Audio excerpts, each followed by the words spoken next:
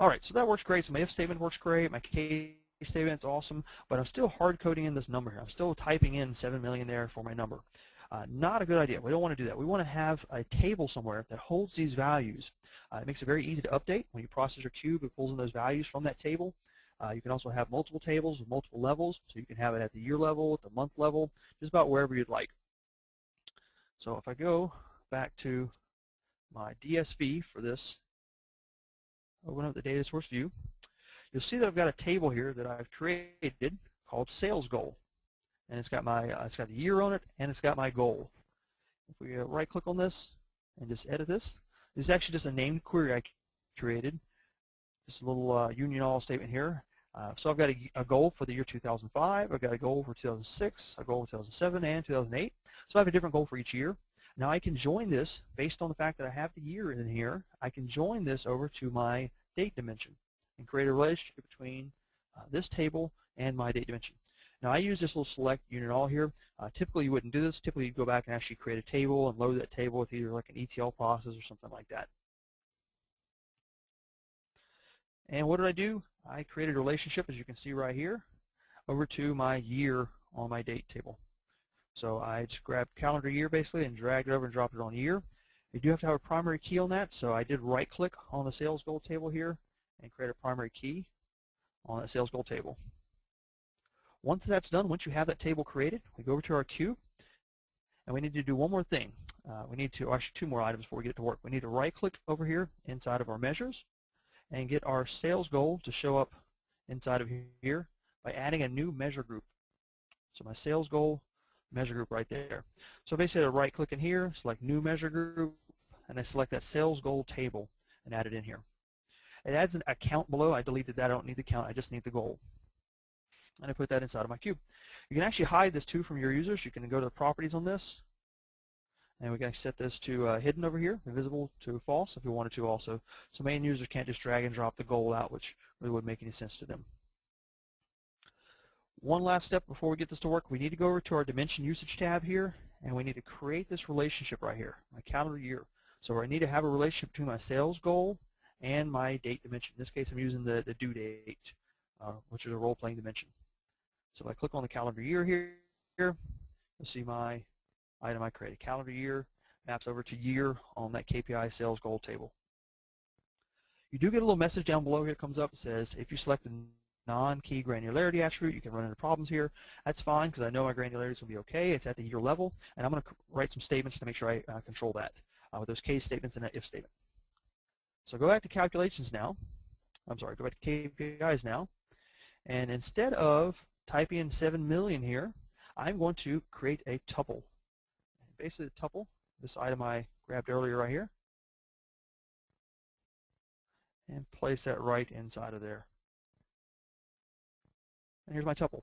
So due date, calendar month, current member, so whatever member I'm at the time, and then comma, measures.goal. And that measures.goal right there, that is actually coming from that KPI goals table that I created back in the DSV. So now, whatever level I'm at, it's going to pull the proper year for that. All my other items are going to work. My year here, this level, and this checking if it's empty down here, all that's still going to work. But now I'm just pulling the value from a table instead of hard coding in a number. Let's go ahead and do a build deploy.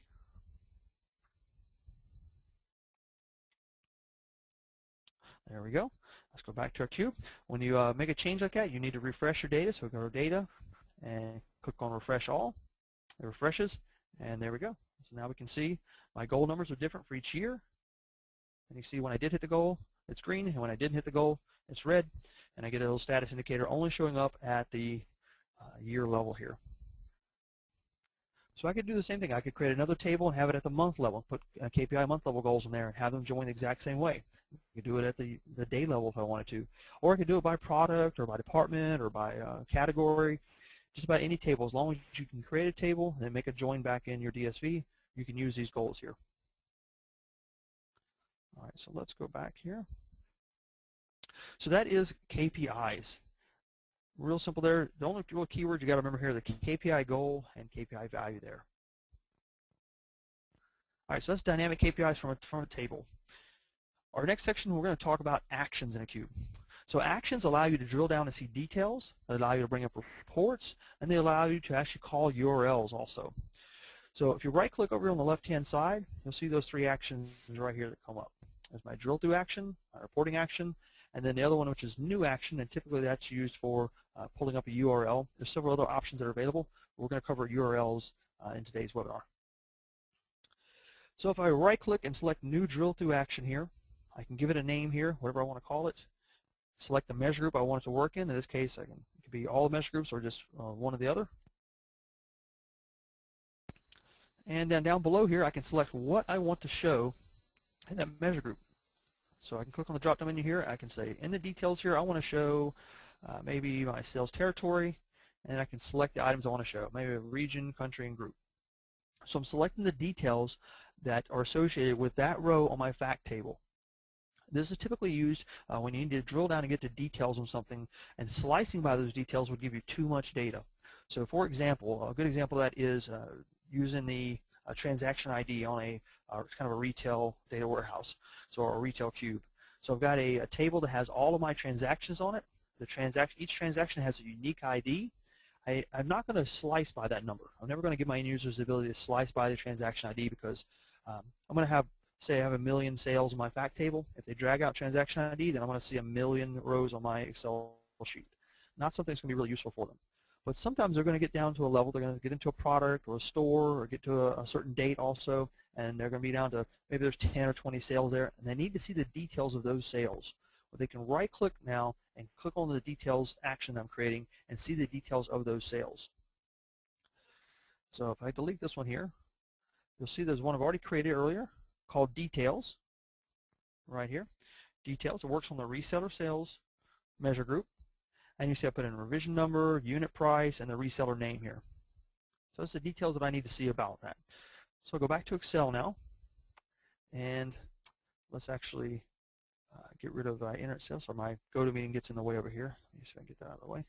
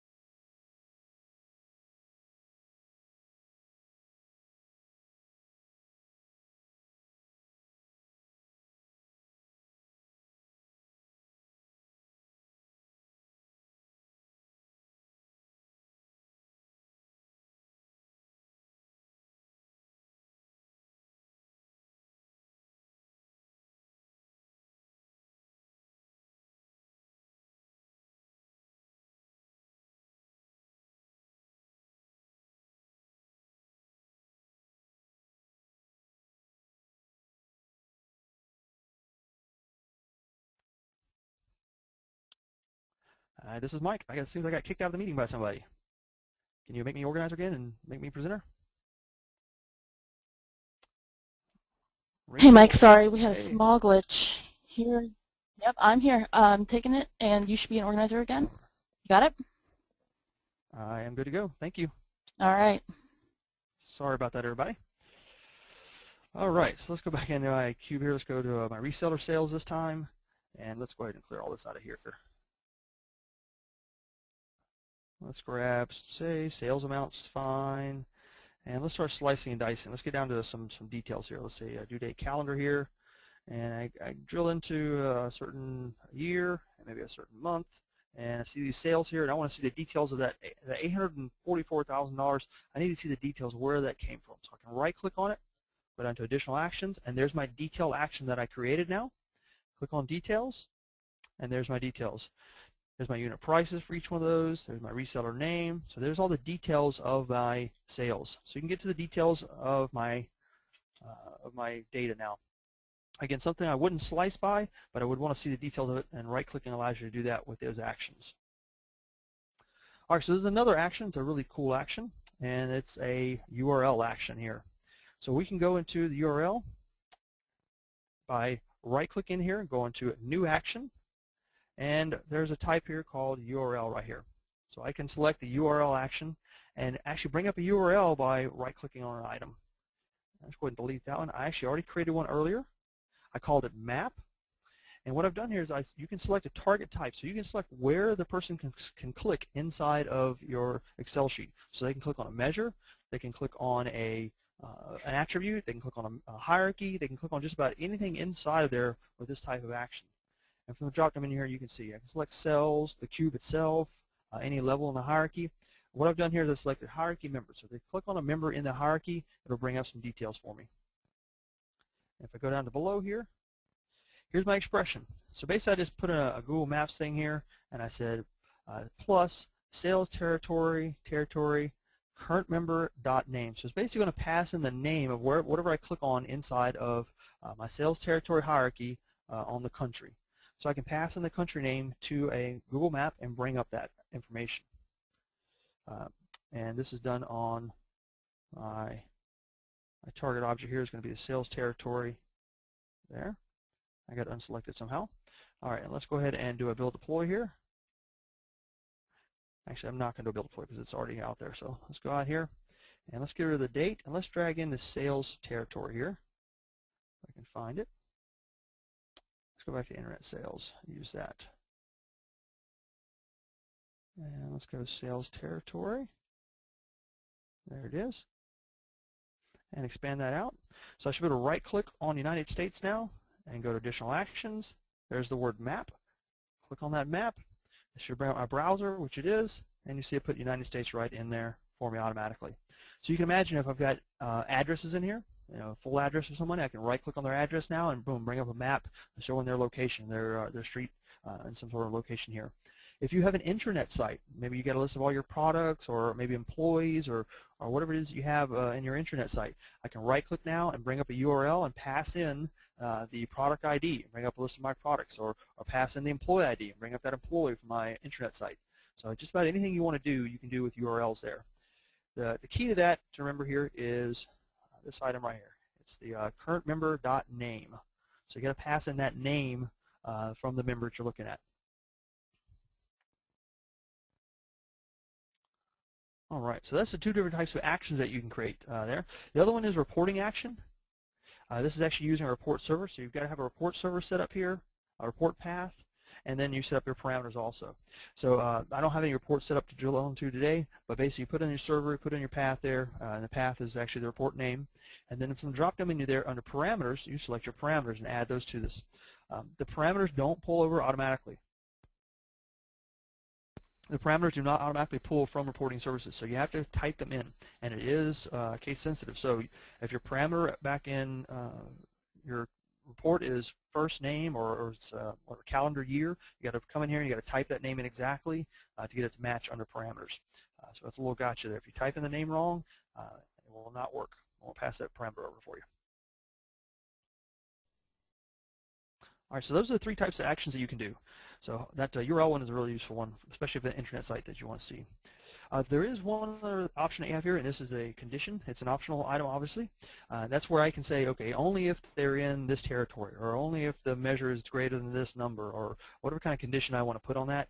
So just like that if-then statement we did before, basically putting in a condition here. It has to meet that condition for them to be able to click on that action. If you want it to work everywhere in the cube, then leave that blank, like I did here. All right, so that's KPIs and actions. The last thing we're going to cover today will be calculations in the cube itself. So we're talking about a little bit of MDX here.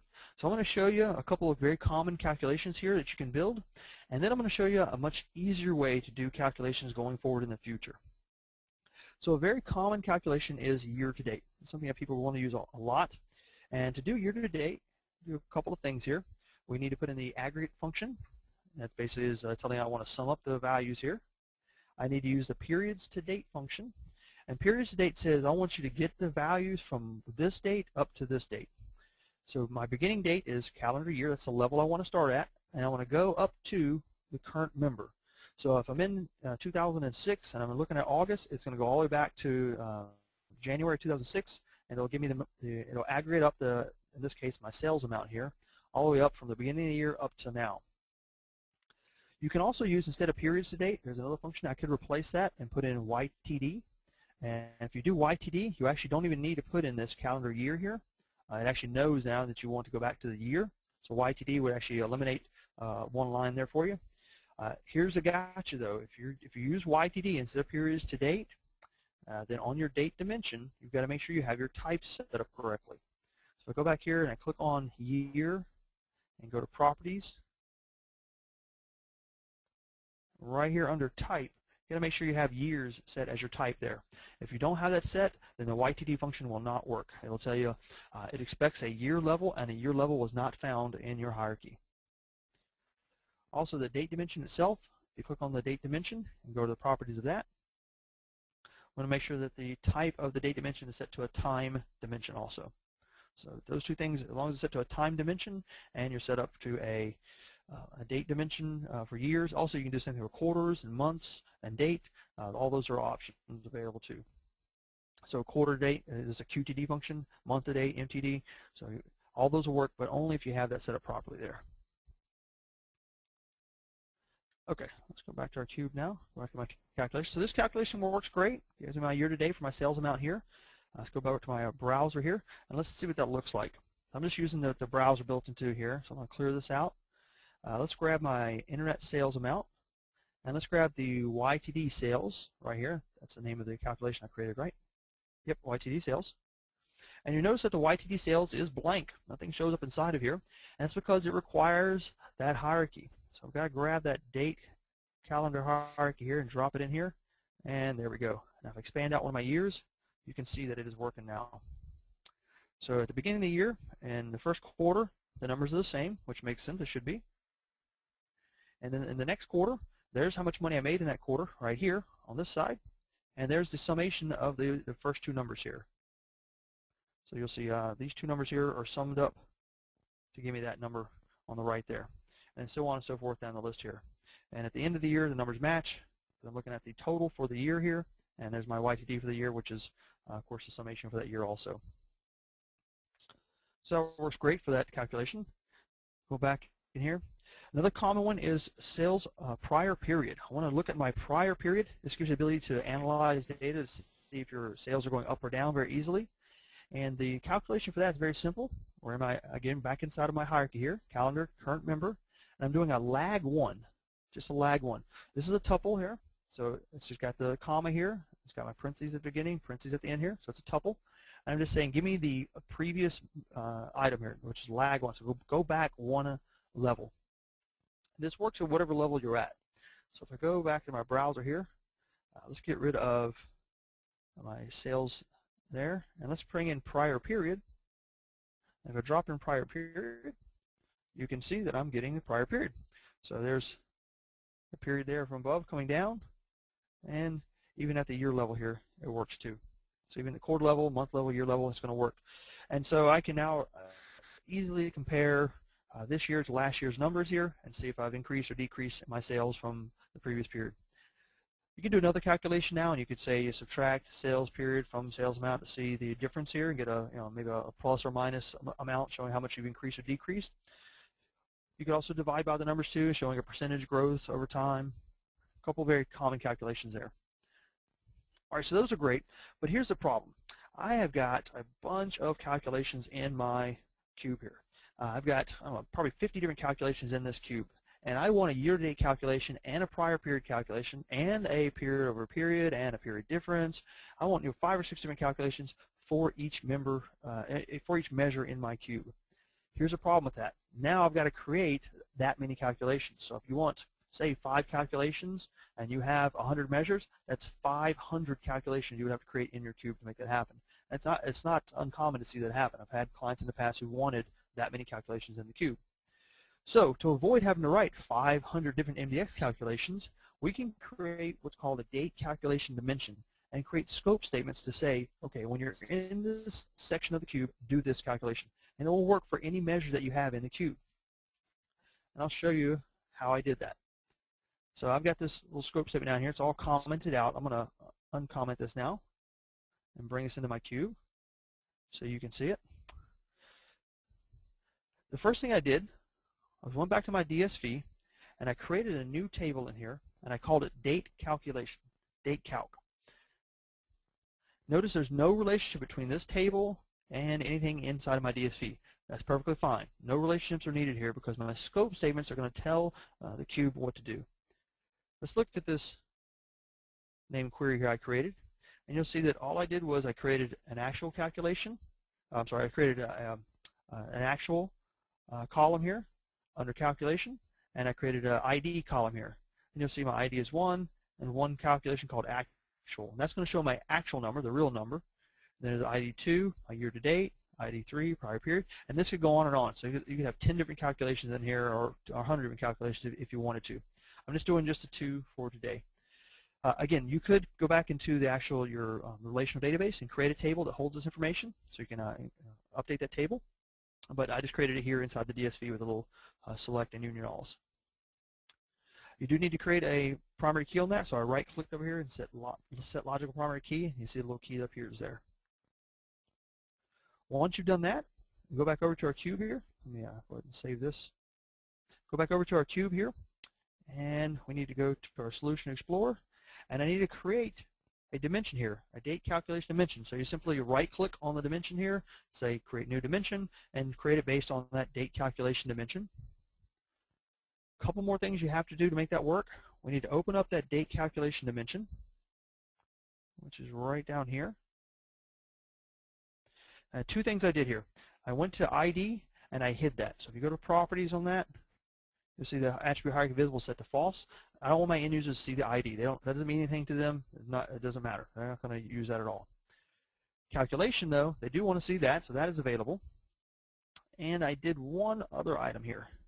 If you look right here, I have this is aggregable set to false, and I selected a default member here. So what is aggregable says is there should be an all level. So everything can sum up to an all level. Well, because I don't need an all level here, I just need the actual, I need the YTD, prior period, I just need those calculations, then I don't need an all level here. In fact, it would probably confuse my end users to see an all level. So I'm going to set is aggregable to false, which gets rid of that all level. When you set is aggregable to false, you have to select a default member. It's required to select a default member because now when I drag this out, it's not going to put the all level in there. It needs to know what member to put in there. In this case, the all member is now replaced with actual. So if I click on my default member here, I selected actual right there. And you can come in here and you can actually choose it by selecting it here also, by highlighting it. But that's what I'm doing. So actual is my default member now. If I go to browse my dimension, you'll see that all I see is actual, prior period, and year to date in my little cube dimension browser here. So there is no all level. All right, so once you're done with that, we go back over to calculations now, and we're going to use what's called scope statements. And what a scope statement says is, I want you to do this, whatever that this happens to be, I want you to do this for this section of the cube. So what section of the cube am I using? I'm using that YTD calculation, that one column I have in that dimension. And what do I want to do? There's a this section right here below it. I click on that, and here's my this statement. And you'll notice this is identical to that year-to-date calculation I was just showing you.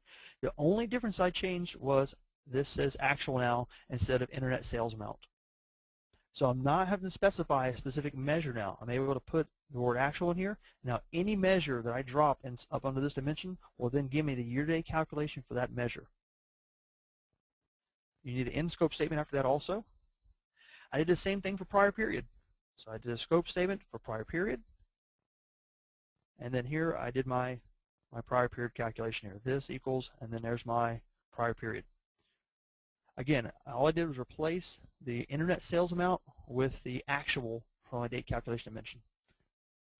So if you can write an MDX statement, you can do this. Create a table and drop your index inside of here and use actual instead of the actual measure name. Once you do that, we go to browser now, and let's get rid of these items here. And I want to see YTD sales amount, right? I want to see that sales amount. Let's drag over internet sales amount here. And I'm going to scroll down here. And there's my date calculation dimension right there. I'm going to drag that calculation right up top here. And boom, just like that, I've got my actual amount showing, my prior period showing, and my YTD, my year-to-date showing also. That's using internet sales amount. Let's go and get rid of internet sales amount, drop that out. Let's drop in something different. Let's drop in my internet sales count. Done. Just like that. So we can see we're getting year-to-date summed up, and we're getting my prior periods. From the drop-down menu here, you can select those items. You can select actual, prior period, year-to-date. So I can select what I want to show here inside of this also. This is great for your end users now. Now, instead of your end users having to scroll through hundreds of calculations to try to find the values they want and drag and drop out, now they can simply drag out the calculation dimension, and then from the drop-down menu here, select the calculations that they want to see just by basically checking off these items here. It's a great time saver for you in development, and it's actually a great time saver for your end users and being able to query the data and pull in what they need. It does take a little bit of training. You're going to have to teach your end users to take this date calculation and drag it out onto the either Excel or whatever items you're using to browse through your cube. But this is a great way to get date calculations without having to write hundreds of calculations there. All right. So that is calculations, KPIs, and actions that we're going to cover today. So I am actually done with my presentation here. Let me show my last slide here. So if you guys want to contact me, you can. Let me show that. I can get it to come up. There we go. So there's my blog there, MikeDavisSQL.com, and I'm also on BIDN.com, and you can follow me on Twitter if you like to tweet. It's at MikeDavisSQL is my Twitter account. And with that being said, I'll go ahead and pass it back over to Rachel or Melissa, whoever's on the line, and we'll take some questions. I hear somebody breathing. Okay, yep, great, no problem. So Andy has a question. Do you have to do anything special for I'm sorry, I'm going to do my best to pronounce this word, Andy, aggregatable measures when showing year-to-date values? A great question. Okay, so if you got a measure that is non-aggregatable, something that you can't aggregate up, then year-to-date really wouldn't make sense. You're not going to sum that number up or pull that number up to any level above it. Now, there are items in here on your cube structure here. If we get this coding out of the way here, if we go to our properties over here,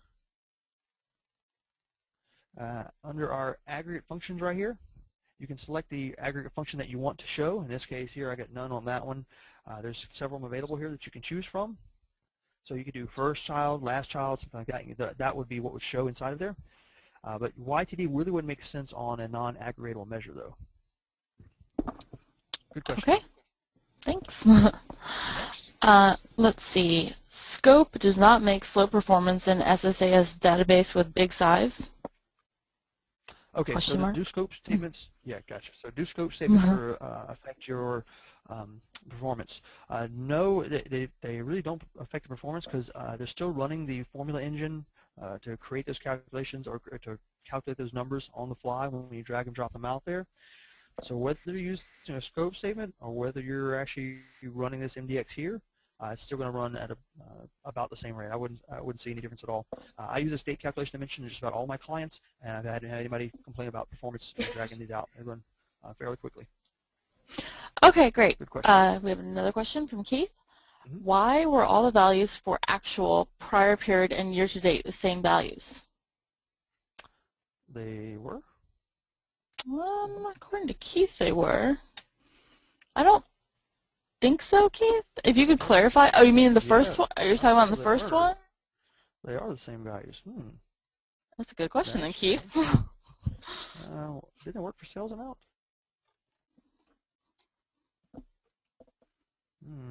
What did I do wrong there? Let's see. What did I use? I used due date, calendar, member here. Maybe I didn't use due date here. Let's try to clear this out and see what happens. Due date, calendar, and that sales amount. Oops, sales amount. Date calculation here.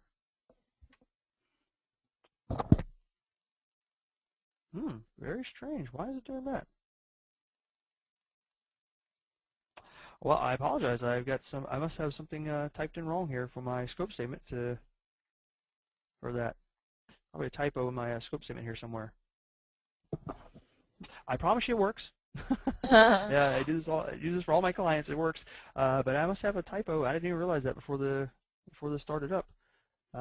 Well, we can look into it, and then Mike might be able to post a follow-up blog and explain what exactly happened. Yeah, I'll do that. I'll look into it to see. But I must have a typo in my calculation here for some reason. I don't know why. All right. Good, Thank good, you, good. though, Keith. Good question. Scott would like to know. We do. We enjoy that at Pragmatic Orgs. It was rare to stump our experts. So, Scott would like to know what's the best way to show mixed calculations. For example, show actuals and actuals to date when filtered at the calendar level. What's the best way to show actuals and calendar Actuals to date. Actuals to date. I'm not sure if I understand the question there.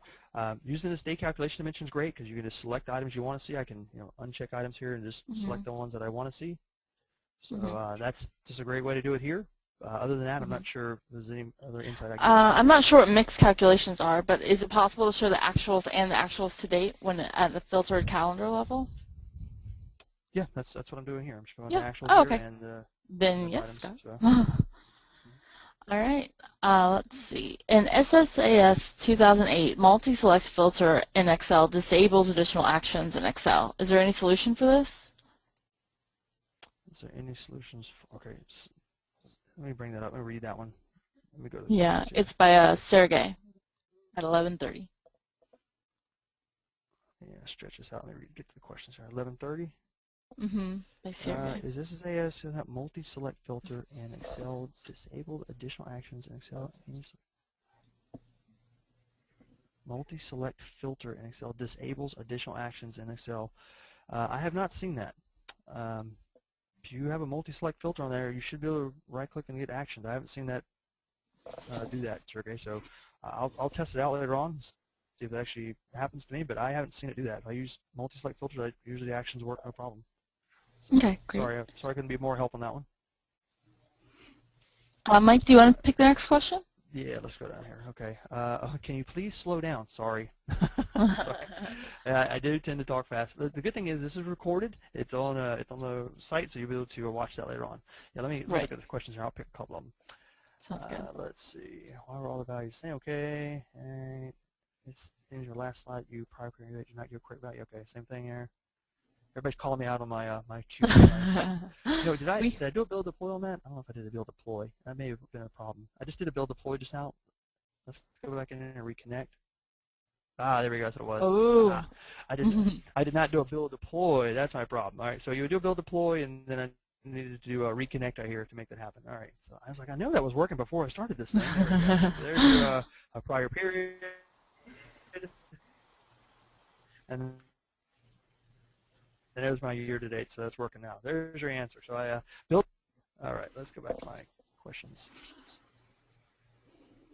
And let's see, do you recommend any third-party MDX tools? Yes, there are a couple of great tools for MDX out there. So one of them is MDX Studio, which is an awesome tool. It allows you to actually do a little bit of analysis on your MDX to see if you're kind of performance tuning, basically checking to see if you got anything in there that you could do better. MDX Studio is a great one for that. There's another one. It's actually one you have to pay for. MDX Studio is free. It's a free download. The other one, I can't remember the name of it. I think it's called Cube Browser or something like that, or Cube Connector. I can't remember the other one is, but you have to pay for that one. That one's got a ton of options in it, but MDX Studio is a great one for just writing MDX. David told me, deploy and process a cube. Thank you, David. Yeah, he called me on that. Good. Way to pay attention, team. Yep. All right, can you see all the date calc values in a local cube? Can you see all the date calc values in a local cube? So yeah, if you're saved the cube locally onto your desktop, all the calculations, everything you have in the cube should still show up there, as long as you're saving the cube locally. All right, so let's go back, see if there's any other questions in the past here. Looks like about it. Okay. How much Mountain Dew has Mike had this morning? He's talking so fast, his words just blow. I'm so sorry. I apologize for that. So I do tend to talk fast. I try to slow down, but I'm just really bad about that. If you think I'm bad, you should listen to Brian Knight. All right? Yeah. He's a so tornado. I apologize. So when you go to watch the recording, you can right-click on the recording and go to Video Enhancements and take the speed of the recording, actually slow it down, and listen to me a little slower there. Maybe it'll work for you better. Or you can watch it 8 All times, right, either way. or you watch it 8 times, yeah. All right. Well, if that's it, then thank you everyone for joining us. Sorry for the technical difficulties. Melissa is in training to become another webinar queen hosting, so we're working through some kinks, but thank you for joining us, and thank you so much, Mike, for your wonderful presentation. And we hope you'll join us on every Tuesday and Thursday for free training on the T's. All right. Thanks a lot. You guys have a great day. Thanks, everyone. The organizer has ended the session, and this